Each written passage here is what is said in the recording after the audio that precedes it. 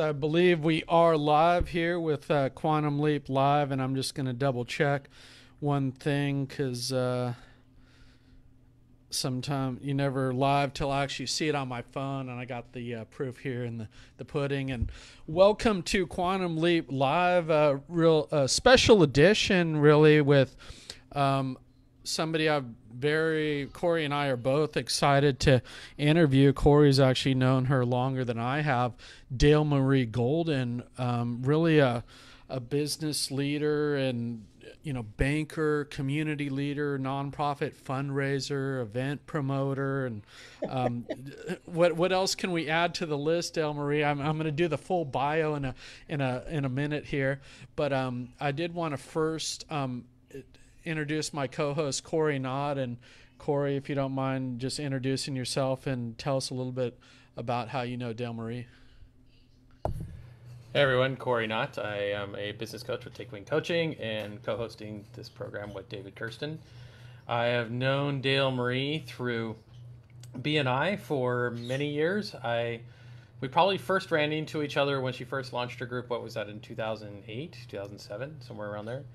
And but I've been a director in the Oakland area for a while, and we were in the same chapter together for many years as well. And of course, I bank with Bridge Bank.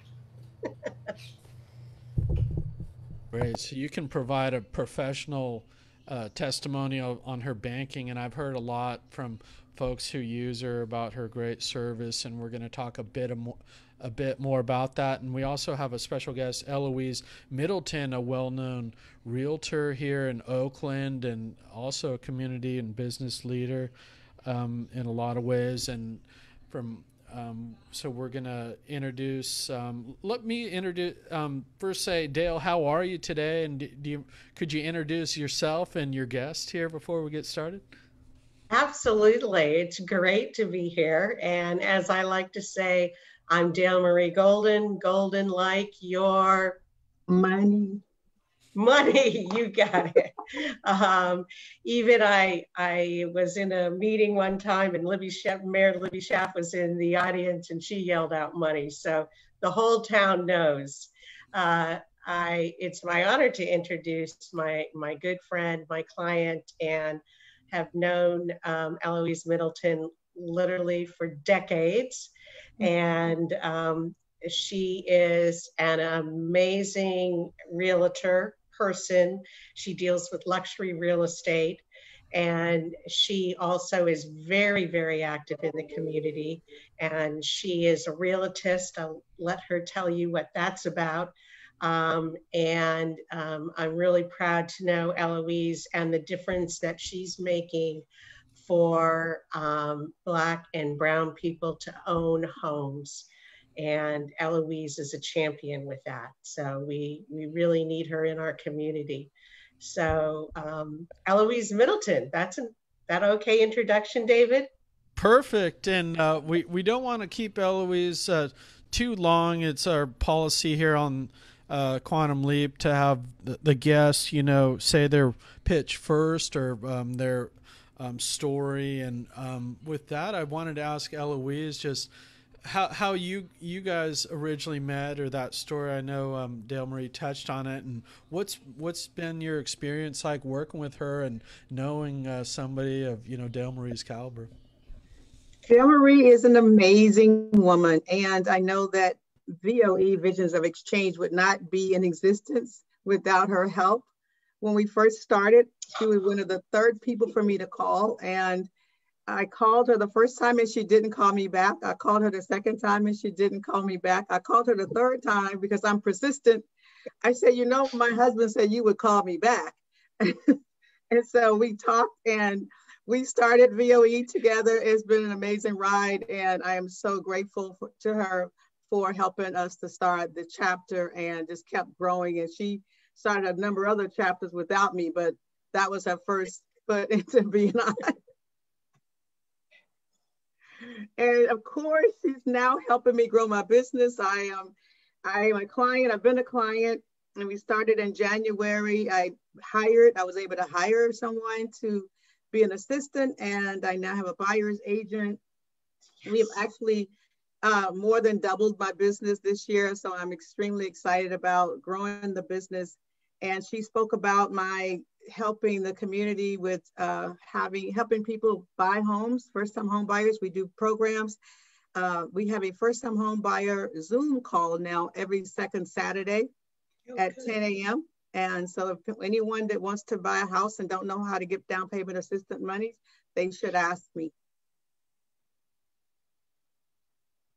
Thank you so much. And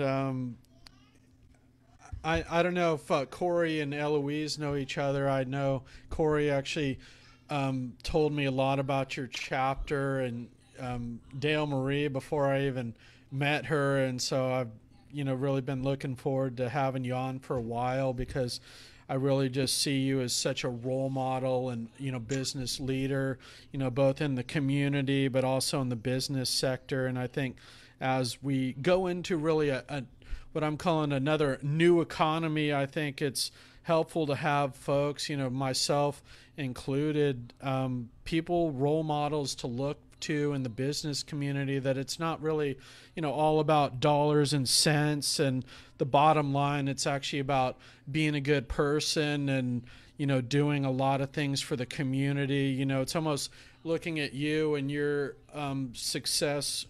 record of success, really, your business as a banker is almost, I don't want to say a footnote, but it's only part of what you do that makes you Dale Marie. And, I know that's your major part of your career. And we do want to refer folks to you for their banking needs, small business, bigger business, and you're excellent at what you do there.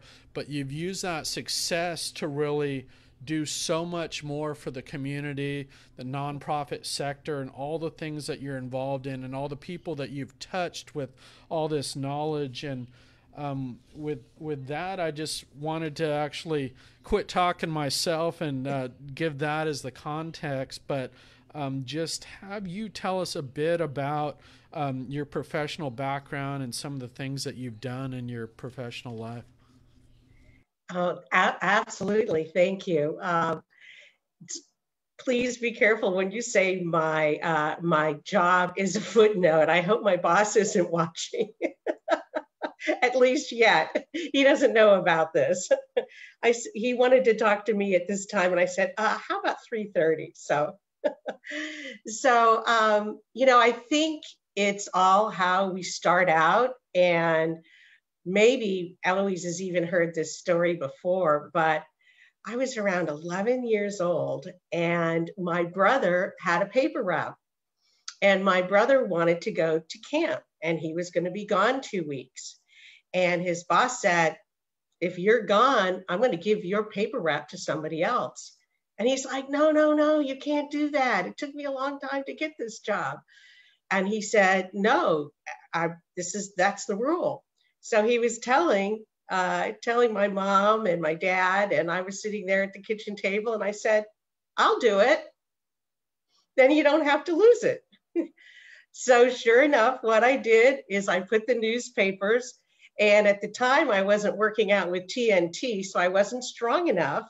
I could do it now, but I wasn't strong enough to carry all those papers. So I had a little red wagon. So it was my little brother's little red flyer wagon, and I walked around the neighborhood, and my brother used to throw the paper, and it would hit the door, and then they would know the paper was there. Well, I also found out I wasn't that athletic.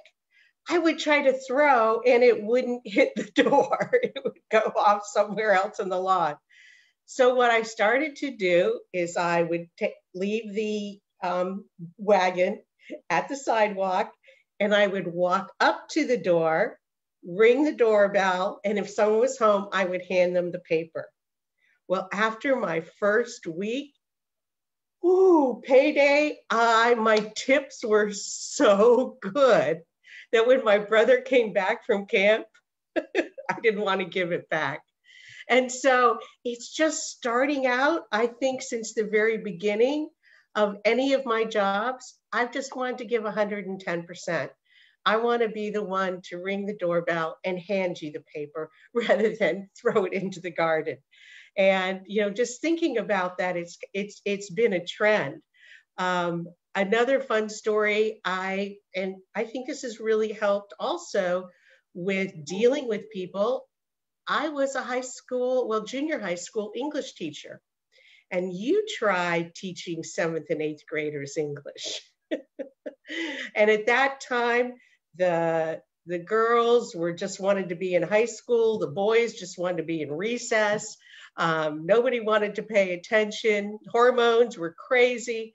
And I'm trying to get them to read serious literature. Well, I could tell that the kids just weren't engaging. And now I'm dating myself, but I brought in Brian's Song was big then. And Brian's Song was about football. And so the guys got involved as well. The principal came in and pulled me out of the classroom. He said, "This is not on our required reading." And I said, "Yes, but look who's reading, every single one in this class." And he's like, "Okay." So sometimes you just have to kind of follow your intuition. And then when I left teaching, I went into sales. And you have time for the Bill Heim story? Just real quick. So I'm in sales. And Bill Heim says to me, "I've got an opening for you." And I was living in the time in upstate New York. My boyfriend at the time had just gotten a job in California. So I said, "Okay, I'll take a job in California." And he said, "Okay, I'll tell you what, I've got an opening in Minnesota." Now, Minnesota is a little different than California, okay? He said, "I've got an opening in Minnesota, but if you're Rookie of the Year, I will pay for your entire move to California." He said, "You just have to follow my advice." I said, "Okay," because I want to go to California, because I'd wake up in Minnesota and they'd go, "We're going to reach a high of 0 today." It's like, oh dear, I need to go to California. He said, "Dale, just do 5 sales calls a day. If you just do 5, you'll be Rookie of the Year." So I would plan my day and I'd try to get 3 done when I was fresh in the morning, and then have a Heath bar. Ooh, I shouldn't say that out loud. And then reward myself and go and do 2 more. Guess what? I became Rookie of the Year. So we're down in Nashville, Tennessee, having the big awards banquet, and they pull me up and say, "Dale, tell us why you were so successful." And I said, "I really just did what Bill Heim told me to do. He said, just do the regular 5 sales calls a day." So that's what I did. And I look over and I see Bill, and he's got this Cheshire cat grin, and there's kind of this little twitter and laughing. And I didn't get it. And somebody said, "Dale, the required sales calls are 3. So I was training myself, and that's what Bill Heim did, to go above and beyond.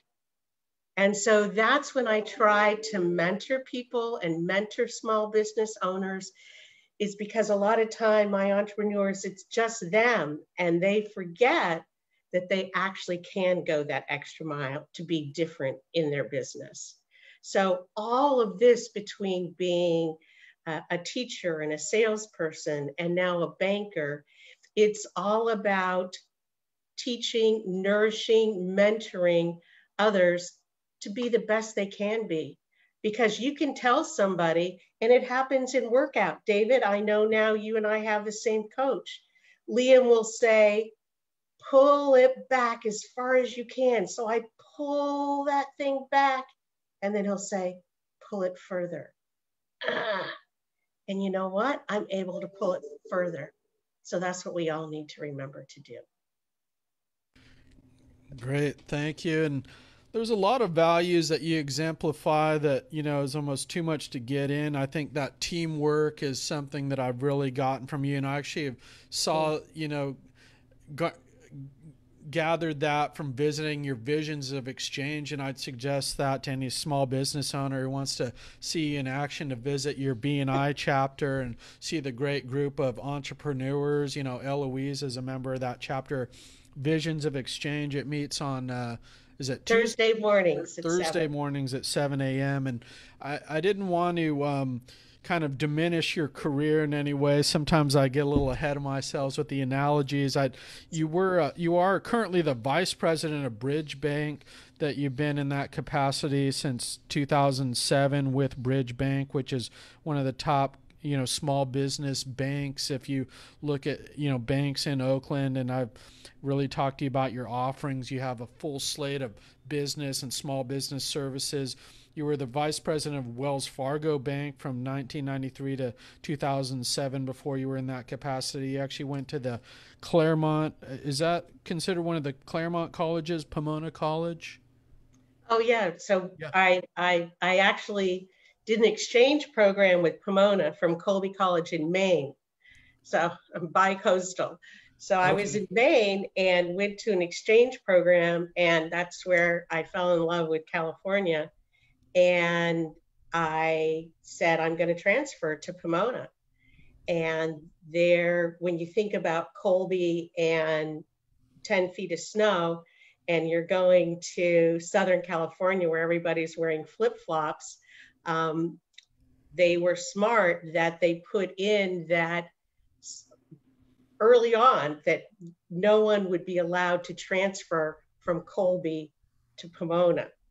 So I had to go before, like, the teachers and judge of why I would be an exception to transfer.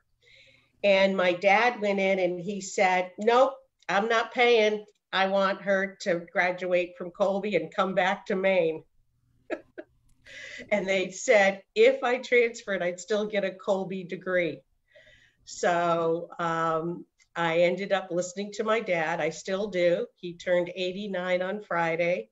And I got a wonderful experience at Pomona, but I graduated with a Colby degree in Waterville, Maine. Okay, thank you for that clarification. Then you did your graduate work at the University of Rochester, New York, in English. So you are, I see you now where you get some of the literary and, a lot of references that you use. And now you're actually being considered for a position on the City of Oakland Parks and Recreation Foundation. So congratulations about that. And we're going to talk about some other work that you do with nonprofits and also Leadership Oakland a bit later. But I just wanted to kind of paint a fuller picture of your professional background, which brings me to my second question about how you were adapting to the COVID-19 environment in your personal and professional life. Well, I think just like anything in life, I truly think it's your attitude. I've pretty much been sheltered in place. And this weekend I went big trip to the card store. And the nice thing is I've been home, so I've been writing more cards and sending more mail out, which I think people really appreciate. And the gentleman at the card store said, how are you doing during this? Because he knows that I'm kind of a extrovert at times and like people. And he just couldn't picture me sitting at home. And I said, it's fabulous. And he said, do you know, I ask every single person that's come in for the last 7 months how it is. And they go on and on how terrible it is. He goes, you're the first one that said it's fabulous. And I said, think of the choices. I said, I can be here. I said, unfortunately, I've been tested 4 times for COVID, but I'm 4 times negative. It could be worse. It always can be worse.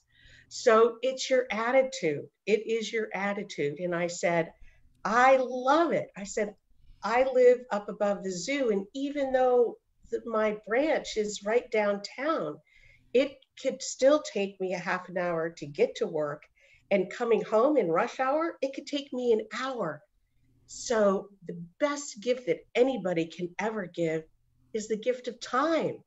So I've got the gift of time. So I look at it as I've got another hour and a half to my day. So I find that very fulfilling, very exciting. And it's interesting. I actually have been more conscious about time working from home. So at noon, I stop. At work, I never stopped. If I wasn't going to meet a client for lunch, I worked through lunch. I don't do that anymore. And I started not doing it because I wanted to see what Gavin Newsom said about how bad things were, or what's happening with the fires, or what's happening with the pandemic.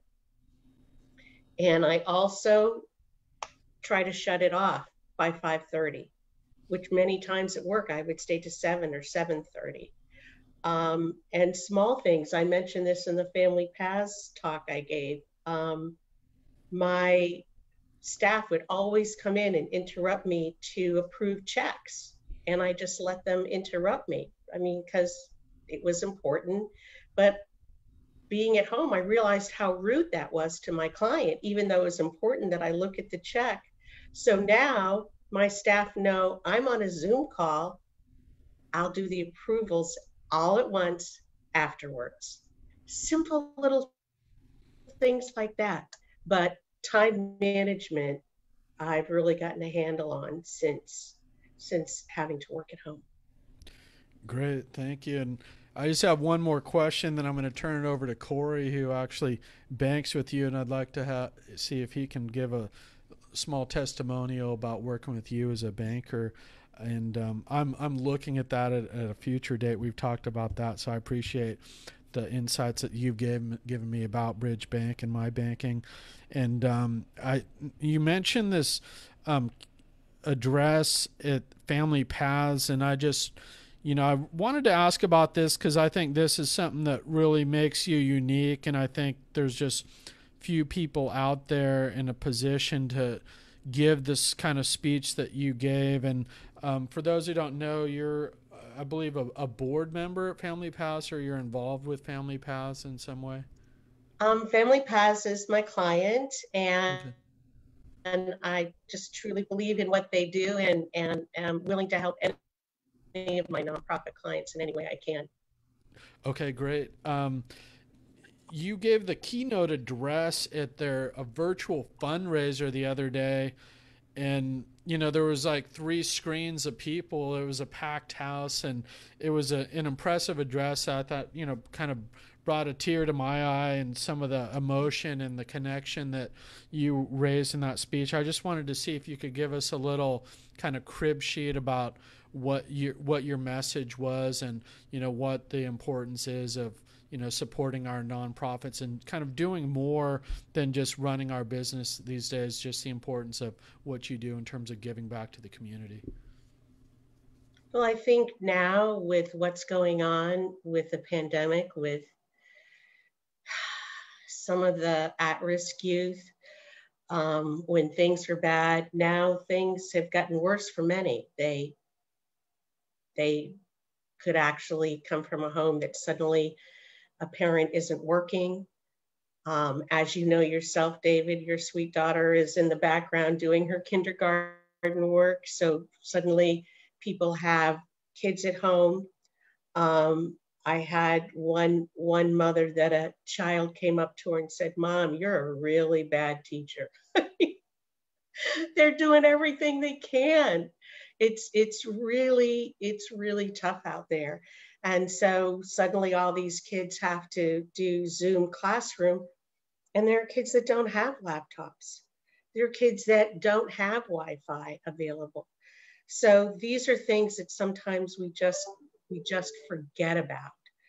And that's why I think it's more than ever so important to support our nonprofits. Things like somebody came to me and they said, "Dale Marie, you're on the board of Oakland Ballet. My child is so looking forward to the Nutcracker." And, I have to say, it's not going to happen. That's really tough. And we go into the schools with the Oakland Ballet to teach them about dance, to teach them about the background. For Luna Mexicana, we talked to them about all the culture and the history. And the same with the Oakland Symphony. The Oakland Symphony has the Muse program, again, about helping children. And for some children, this is the bright side of their day, to be able to dance or to be able to sing or to be able to play an instrument. So I think we don't realize that if we just help one person, just one person, it could change their life. I was on the board of Covenant House, and Covenant House kids would be, these are kids that were in the foster care system. And suddenly when they're 18, the parents aren't getting paid. And there are a lot of really good foster parents, but there are other foster parents that were doing it for the money. And guess what? When you're 18, you still need love, you still need food. And we had a boy that we gave a sandwich to in Oakland, and he came back and was drug-free, alcohol-free, ended up finishing school. And now he drives the van to go give the sandwiches or the socks to the kids that are homeless on the street. And all it takes is one. That's what we got to remember. Thank you. And you are such a powerful spokeswoman, and I know you've you have a lifetime of experience in this, and what I've really seen is how you've used your success as a banker to translate that into helping others, which is just a beautiful thing. And I did want to turn it over to Cory now, who actually is involved in went through a program that you actually sit on the board of, another very important program in the City of Oakland, Leadership Oakland. With that, I'll turn it over to Cory. Yeah, for those who don't know, Leadership Oakland is a professional development. It's about networking, it's about leadership training, it's about civic participation. And Leadership Oakland is, of course, specific to Oakland, but for those of you who are not in Oakland, I would encourage you to look at leadership in other locations. And with that, I was going to ask Dale Marie, you've been involved with Leadership Oakland for quite a while. I've been there for a few years, but and you also help run the alumni organization.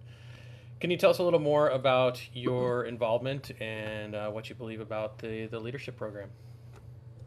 I think the leadership program is really a unique opportunity to get to know the city you live in. When I was involved, I'm a graduate of 2012, and I saw it as adult field trips the first Friday of every month, because one would be going to the Port of Oakland and being right down there with the cranes and learning about it, or being at the Oakland Museum and learning about different nonprofits, or being and watching City Council. I mean, that's amazing enough. So each month you do a different, whether it be civic, as Cory mentioned, or the nonprofit, or transportation. And at the end of 2012, our class was like, what we're doing is so wonderful, we can't stop. So several of us in 2012, we started the Oakland Leadership Alumni Association. It had tried to be started a few times, but every single time it kind of fizzled out. Well, we've been doing this since 2012, so 8 years. Wow, that's a long time. Well, we've been doing this for 12 years, right, Eloise, with Visions of Exchange. So the difference with Oakland leadership is that these are people from nonprofits, these are entrepreneurs, these are corporate people. So you have a real mixture. So you really get to know a lot of different people, but all these people are what make this city work of ours. And what we continue to do right now, matter of fact, our next Game Changer event is October 21st, next Wednesday. And what we'll do is have 2 alum And one happens to be Liz Luke, who has started a music business. And the other is Robin Anderson, who's the former executive director of Access Dance. And she now lives in Texas, but she's going to be on the Zoom call, thanks to Zoom, thanks to the pandemic. See, there's always a silver lining. She can attend, and we'll do a talk about how Oakland leadership helped them and share that with other alums. So it's a great way to learn, to continue to grow. We have happy hours as well. And again, we all miss hugging and being in person, but like everybody else, we're doing the best we can.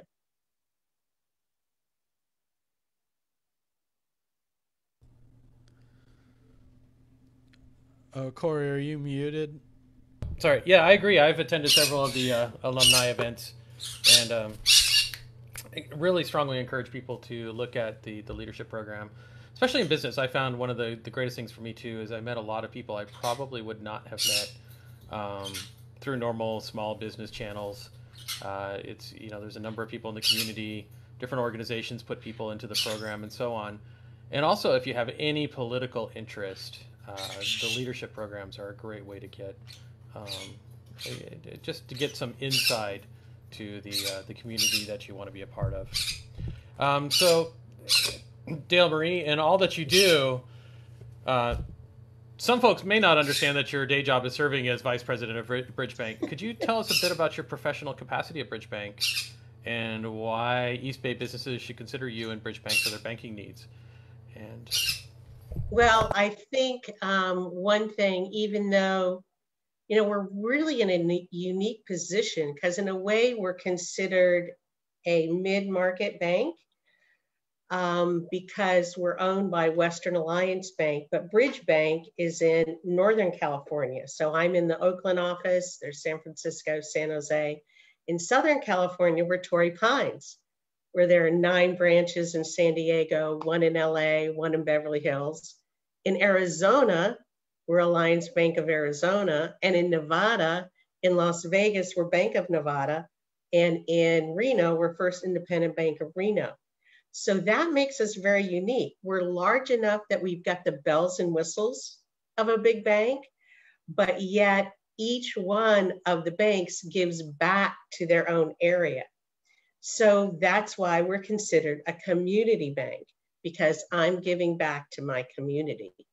And that's pretty important.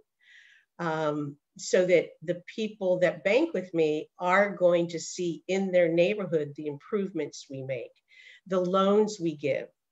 They're going to see the new businesses coming in. They're going to see buildings that are occupied, buildings that are sold because of the loans that we're giving. So that makes a difference. For me, what's really different is that in most big banks, you have maybe one person that does equity lines, one person that does merchant card services, one person that does personal, one person that does business. The advantage with me is that, Cory, I can open your business account, but yet I can open your sweet daughter's brand new savings account. So I can do it all. If you have someone needs an equity line, I'm licensed to do an equity line. So I can do all those things. And that's really unique these days because for the most part, all the big banks are all pretty siloed. So with me, you get me 24/7, if you will. And with the whole thing with being able to text and email, I'm there for you in all sorts of different capacities. Excellent. And we are just about at time. I don't know. I did want to ask Cory if he had any comments. I didn't mean to jump in there. And I did want to give Eloise a chance to comment on some of the conversation because she's sat there patiently. And if she has anything to add, I wanted to ask that too. Well, I will say that I am a customer of Bridge Bank, and it's great having Dale Marie there. But they also have a great staff. They're always really helpful. For a business bank, it's worked out really well for me. And, they have the online apps and everything. So living out as far as I do, it's great that I can, make the big deposits that I need to do and take care of business by phone and by app. That would be a lot more difficult, I think, with many other banks, but they're definitely a good, strong business aspect. Yeah, and if Cory comes in with $1 million check, they'll call me and I'll go, yep, I know where he lives. I'll approve it. Well, even for the the ones that I've been depositing, they still call you and they get it cleared that day. Thank you. Come on, shh. I'm keeping your image. Come on. $500,000 checks. Yeah. There you go. Okay.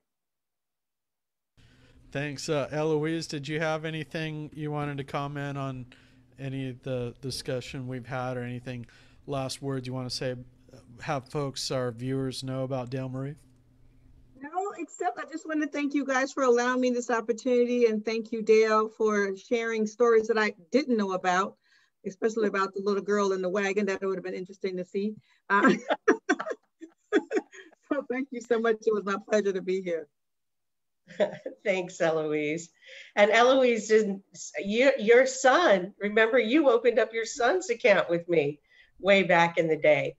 And Eloise and I also have daughters that are the exact same age. I don't have as many sons as you do. Eloise has about 10, but no, I'm kidding. So we've been following each other, and I've known her husband, Dennis, for 30 years now. We would share fundraisers together back in the day. Great. Well, thanks so much for coming on, Dale Marie. And we are over time. I wanted to add some additional time because I knew there were so many aspects to talk about. And we are going to feature Leadership Oakland on a future podcast. I'm actually going to come to that 21st meeting on October 21st. And so we're going to do at least one segment on that. And we will look for other ways to have you contribute your story and share the invaluable knowledge that you have, be it a future segment or an event that we're looking at. And if you have any last words of advice for entrepreneurs out there or community members during this time, feel free to share it. Otherwise, we can close it there. I have you can't go wrong with a quote. And if you do a quote, you should do it from somebody that's pretty well respected. How about Gandhi? Your beliefs become your thoughts. Your thoughts become your words. Your words become your actions. Your actions become your habits. Your habits become your values. Your values become your destiny. Thank you. Thank you so much. Thanks, everyone. We'll see you next week.